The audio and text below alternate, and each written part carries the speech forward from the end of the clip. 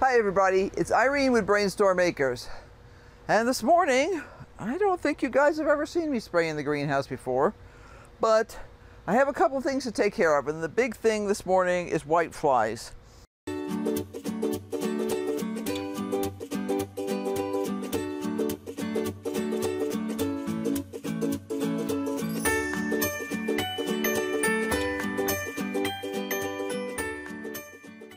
I also have a little bit of fungus, and therefore I decided that since it's still cool this morning, I'm going to spray with neem oil. Now, the reason I've chosen neem is that it's not only going to knock down the white flies, it's also going to help with the fungus.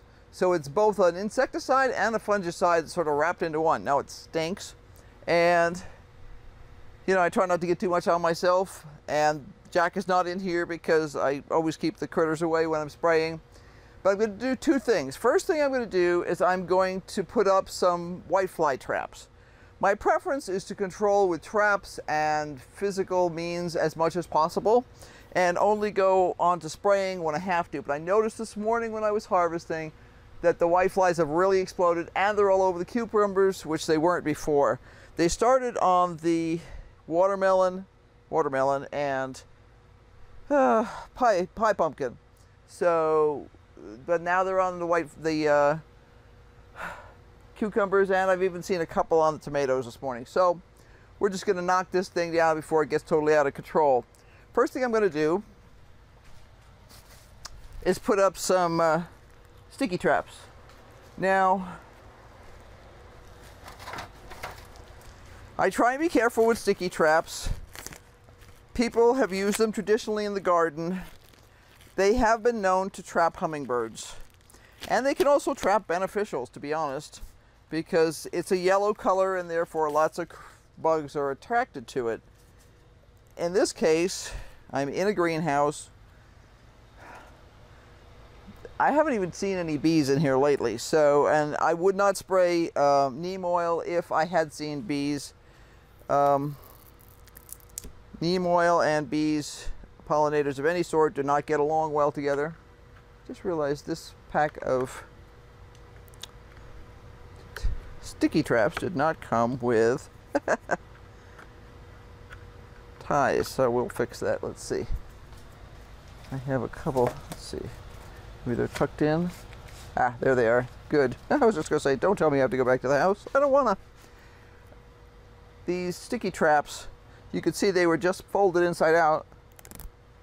And they come with a twist tie like this. Now, I've had a lot of flies over in this area, so I'm actually going to put one right above over here, because proximity to where they like to be is the big ticket. There we go, there's one. And I'm gonna do another one. Now you see it's folded. All the sticky stuff's on the inside. It has two holes that are pre-punched on the two sides of it. It's best to take those out first, actually. And then it says pull apart here and pull apart here, and you literally just pull. Blah, very gooey. It does come off your hands eventually. I think this one was it may have instructions. Sometimes they'll have instructions on how to get it off, like they'll say use baby oil or use whatever, depending on the kind of goo that's in there. But there we go.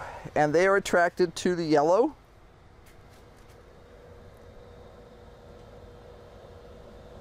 So I'm going to hang this guy right here, so that hopefully all these little beggars will be attracted to him. Now, when I start to spray these plants, the white flies are going to come up off of them. And what I do is my sprayer has a very fine mist, and I continue to spray the clouds. On some organic farms, and I've actually seen this one time, it's very cool, they will actually use vacuums to simply physically remove the white flies. I have done that before with both white flies and with squash bugs, where when the stuff, and you can do it with any bug that flies that you want to get rid of, when they come up, you literally just suck them out of the air into your vacuum and they're gone. Now, this pumpkin showed up with fungus like seconds after I planted it in here. It really doesn't like it in here. I'm going to cut off 1 or 2 leaves that are particularly yucky. That one is the worst. This has been mostly trimmed up, so there's not any major quantities of fungus showing on here, but the whiteflies have gotten bad. So I'm going to get this guy back out the door. Toss this down here. That will go out the door. And I'm going to go ahead and get spraying. I have a little sprayer here. It's preloaded, and this is a simple cheapie from Harbor Freight. I have 2 of these, one of them which I use for spraying insecticide and fungicide, and the other which I use for spraying calcium. And all I'm going to do is pay attention to which way the wind's blowing and spray away from myself, basically. I'm going to turn it on. It's got a latch that allows it to stay on. I'm going to try and get up underneath the leaves as much as possible. And like I say, never do this around pollinators. It is bad for pollinators. It will kill them. It's one of the problems with neem oil. People say, oh, it's a natural product. Yeah, lots of things are natural. Arsenic is natural, lead is natural, mercury is natural. All those things can kill people. So, as you'll see, I'm kind of purposefully shooting up underneath the leaves. Sometimes with the fungicide and stuff, I'll actually do kind of like this and just literally shoot the backs of the leaves. Makes a big difference in terms of effectiveness. This actually doesn't smell as bad as the spinosad does.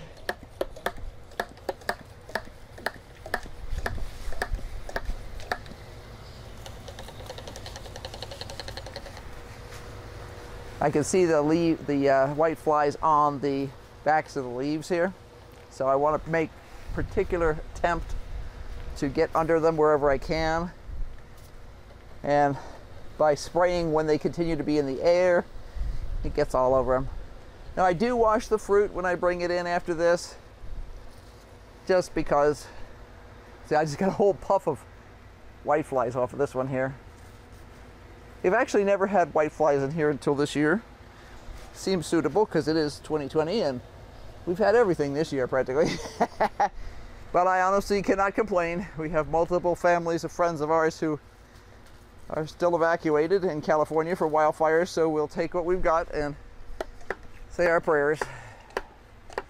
And actually some new friends, well, old friends, just newly evacuated up in whether they live in Oregon or Washington. I knew them when they lived in California, but they moved to Pacific Northwest and now they're evacuated there too. So yeah. So we say our prayers and be thankful for what we have.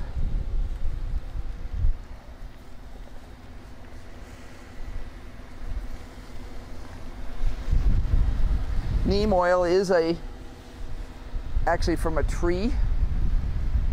In India, I think, but it probably grows in other places in Asia. And very, very effective. I've literally got clouds of whiteflies here that I've scared up by spraying the backs of these leaves. Very effective against a lot of different stuff. I even noticed whiteflies on the peppers this morning, so I was like, oh, okay. I've been trying to avoid this, but I'm not going to anymore. And I can easily shut off this little button here. Turns the spray on and off.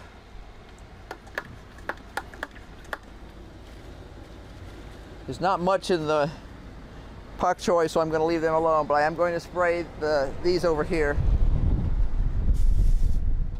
So far, the whiteflies have not shown a great amount of affinity for the, sorry for the racket here.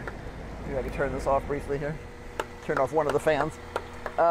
So far, they haven't shown a huge amount of interest in the tomatoes, but I know they can. I've seen them in gardens before, and since we don't have any pollinators bopping around in here, It seems like a really good plan to hit them. It'll help knock down the fungus, and it'll also help with the whiteflies. And you can't eradicate whiteflies. It's virtually impossible. All we try and do is control them. Once they're in, they're in.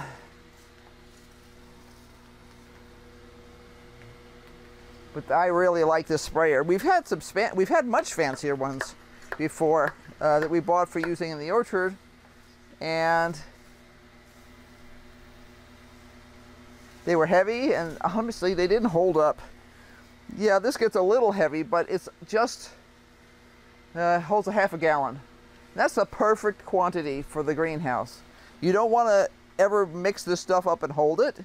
You want it to just be used up in one fell swoop.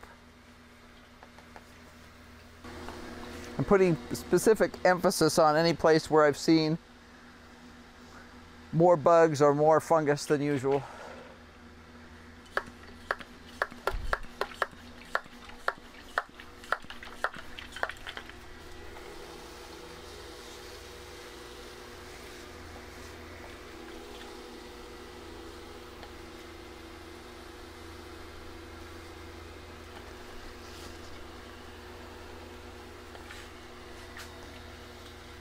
Yeah, this smells way better than spinosad. Spinosad was bad the other day. I could smell it 2 days later. It was just like, ugh. Okay, now when I get down to the end, all I'm going to do is pump this up more.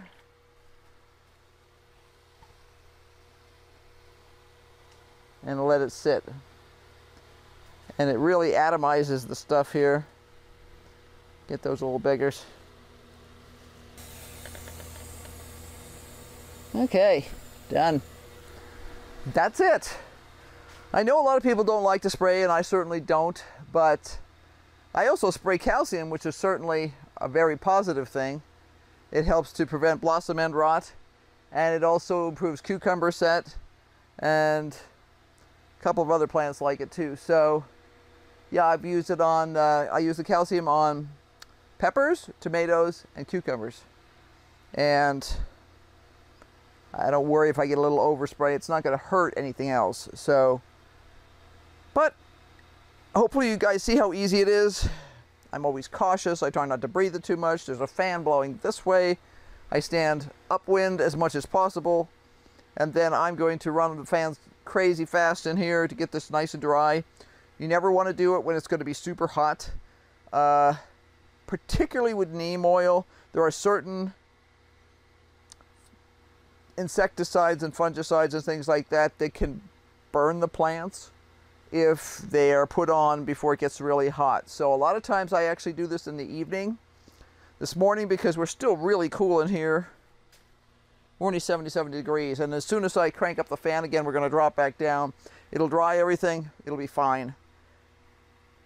So hopefully this was useful. So like, subscribe, hit that notification bell, because you know, I was just going to do this morning, and I said I should video it so to show people how we do this. It's not hard. Takes a little caution. I will wash my hands up to my elbows.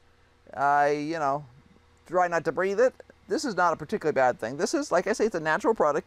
Natural products can still be toxic, but just be careful, be cautious, and don't use more than you need to. Sometimes natural products like this can really be your friend. It can make a huge difference. I have seen times when I sprayed, I sprayed about 4 weeks ago in here for whiteflies, and I swear I didn't see hardly a whitefly in here for like another 2.5 weeks. So that's really worth it to me, because the goal of this greenhouse is to produce. We really want the freshest, cleanest vegetables we can get, and a little neem oil, I can live with that. So until next time, bye.